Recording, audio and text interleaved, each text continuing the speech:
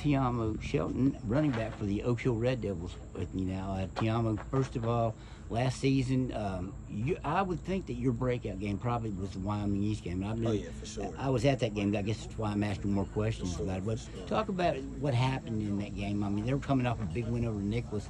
You guys took them right down to the wire. Talk about that game and your breakout game specifically. That was a very good game, especially for me and with the teammates. That game, nobody believed the outcome of that game because the odds were stacked against us. They had them like 80%, us 20% winning that game. So the odds were stacked heavily against us. So I'm very proud of how we played. Wish it could have came a different come out, but we did good. And I believe we shocked a lot of people. Why did I think you had over 200 yards in that game, right? Yeah. I mean, what was going right for you? They had a pretty good defense. A lot of times they outscored people, yes, but they still had a lot of seniors on that defense. Oh yeah. What was going right for you? I believe it was mainly my mentality, just wanting it, and plus everybody was bashing us, saying like we're gonna lose, they're better than us. I just wanted to prove everybody wrong, and just kept that in my mind, and I just wanted to beat the odds. What would be some doable goals for you this season? I would like to reach the 1,000-yard goal for my coach Martin.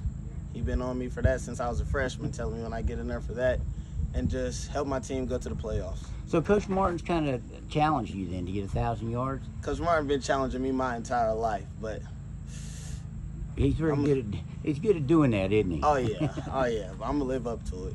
What are your goals for this team? What do you think this team can legitimately do? You got a new coach coming in here, Dave Moneypenny. I'll ask you about him in a minute, but what do you think are some legitimate goals for this squad? I think our goals is to win more games, play better, have more fun out there, and just show everybody what the Oak Hill Red Devils is about. You'll have a new line. You'll be running behind. You lost, I guess, 2 linemen off that line. What are your thoughts on the line right now, where they stand? We're looking a little shaky now, but I believe with the more work and we's coming in each day, we are getting better and better, and I believe our line will do good. And they should have no problem protecting me. How is the wing tee? How are you adapting to that wing tee? Do you think that will help you specifically? I believe it will. It was a little confusing for me at first, like changing from what I was doing last year to the wing tee, but now I'm getting into it. I like how the liners shifting, and it's starting to feel better. I'm starting to love it a lot. Moneypenny says it's the best play.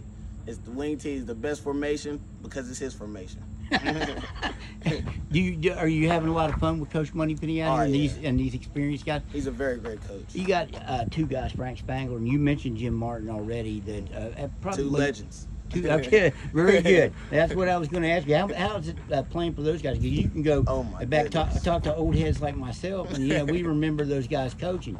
Oh yeah, it's like having 2 guys like that who have like coached state champions, and just having them 2 around and like being with us every day is just amazing. They're giving us good tips, helping us every day, and they're just there to comfort us and just help us through.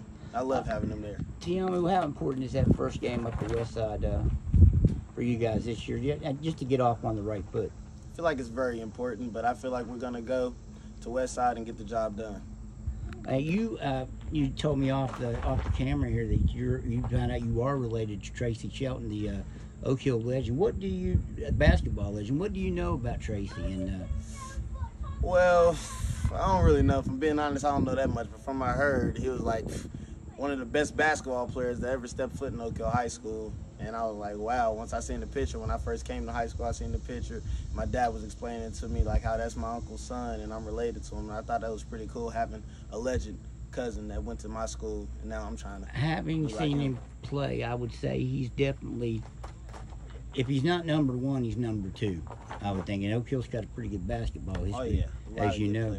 Are you looking forward to the season? Are you hoping that you're going to be able to get it in? Do you think that you'll be able to play all 10? Oh yeah. Oh yeah. I'm more healthy. Been to doctors. I'm good. Cleared for everything. I'm ready for this season. Was that a problem last year? Injuries for you? Yeah, later in the season. Yeah, I had a knee injury and an ankle injury that put me out the Shady game that I really wish I could have played. I think was that our last time playing Shady. I believe that was our last time playing them, and that's always been a little rival game. So I'm mad that put me out. But I'm cleared up. Went to the doctors, got everything figured out. And I should be healthy the whole season to play all 10 games. Okay, Te-amo, I appreciate the time. Good luck this season. Thank you.